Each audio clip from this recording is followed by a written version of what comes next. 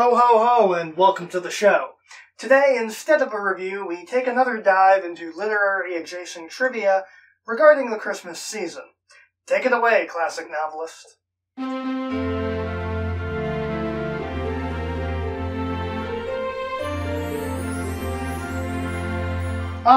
Salutations and welcome to the show. I'm your host, the Classic Novelist. As the snow starts to fall and you curl up on the couch to watch a classic holiday film with a mug of hot cocoa surrounded by friends and family, it may interest you to know some interesting trivia tidbits about some of those works that have ended up in the pop culture's traditional zeitgeist. For example, you may be familiar with the poem A Visit from St. Nicholas, but do you know who wrote it? Don't be so sure. 'Twas the night before Christmas, and all through the house not a creature was stirring, not even a mouse. A Visit from St. Nicholas was first published anonymously in the Troy Sentinel newspaper on December 23, 1823. It originated several elements that would go on to become well-known aspects of the Santa Claus mythos, the fat and jolly archetype that is permeated throughout almost all modern pop culture, while the story borrowed other elements that had previously been established, such as the sleigh and reindeer, which are originally from a different American poem titled The Children's Friend. The story gained popularity following publication, being reprinted several times after, and is still published on Christmas in newspapers to this day. And in 1844, author Clement Clark Moore claimed credit for it after it had been attributed to him starting in 1837. However, there are some serious doubts to that claim, and a few literary historians find it to be dubious.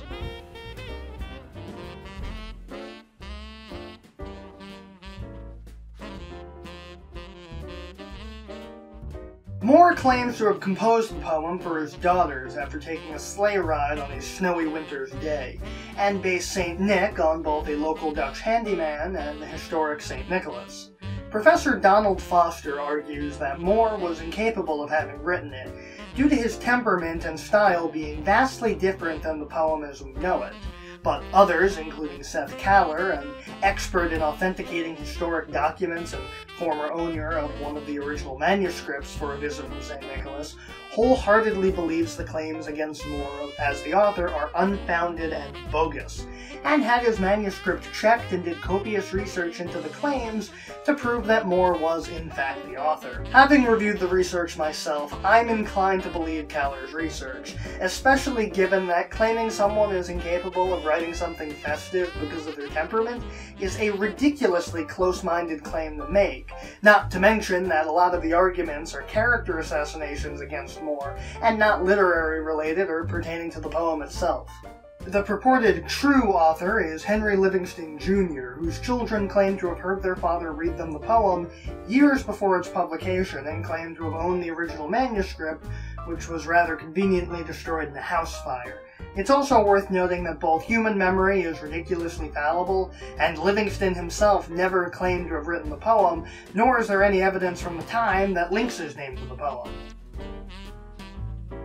We may never know the whole truth about whether or not Livingston's children were lying or mistaken, but what we do know is that the poem had a huge effect on Christmas in America. At the time of publication, there were very strong feelings against Christmas, since it was, according to Protestants, rife with Catholic ignorance and deception. But the poem, with the stronger focus on the character of St. Nicholas and shifting the religious connotations to a more general focus on the children receiving gifts aspect, made the holiday something that everyone could get behind. In some ways, it paved the way for the traditional American Christmas as we know it today. Additionally, did you know that 3 lines of the story that you might think you know well are actually modern alterations? The moon on the breast of the new fallen snow is typically bowdlerized into the crest of the new fallen snow, and the penultimate line, as St. Nick departs, is typically, "But I heard him exclaim as he drove out of sight," is actually meant to be, "But I heard him exclaim ere he drove out of sight," which actually changes when Santa gives his exclamation in the timeline of the story. Plus, his final exclamation of "Merry Christmas to all, and to all a good night," was originally the English Happy Christmas. Speaking of English Christmas greetings, did you also know that there are some things you might not know about the Charles Dickens classic A Christmas Carol? For example, Did you know that Dickens started writing the story in October of 1843 and finished it in just 6 weeks, just enough time to get it published for Christmas? Dickens also did several live readings of the novel, one of the first writers to do so. That can be considered the first adaptation of the story. The first performance being in 1853 for a crowd of 2,000. He even had a special prompt copy of the story with stage directions for them. He continued doing live performances of the story up until 1870 when his health deteriorated, eventually leading to his death that same year.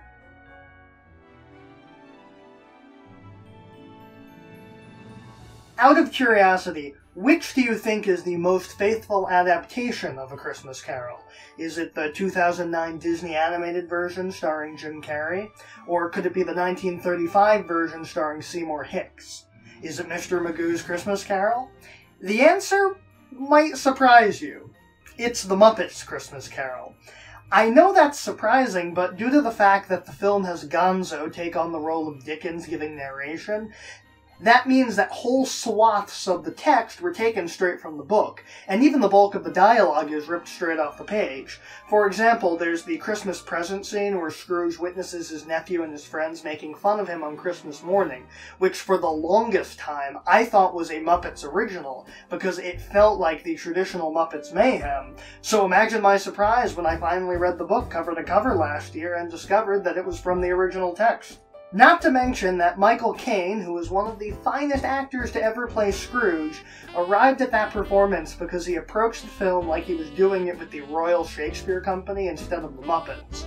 He was acting as if he was in a straight adaptation, and as such, has a brilliant straight man performance to balance the typical Muppet mania. Speaking of characters who dislike Christmas,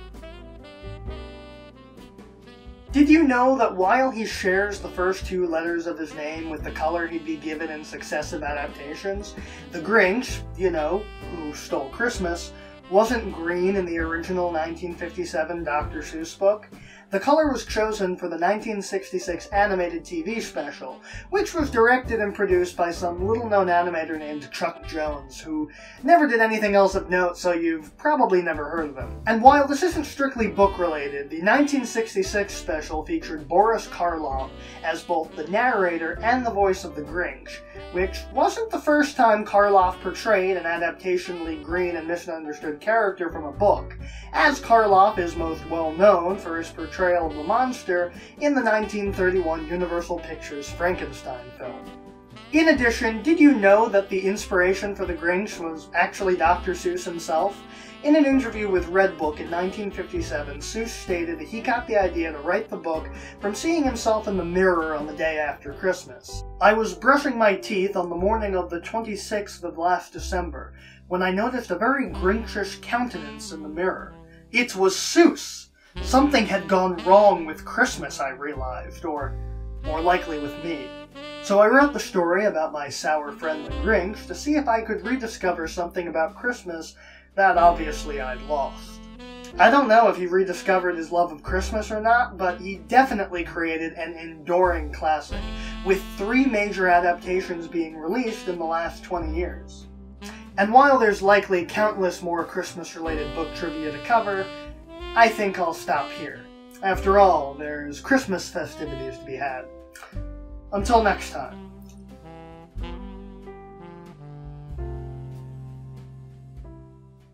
And I heard him exclaim as the video came to a close, "Merry Christmas to all. Let's all enjoy some prose. Come back next year. See you then."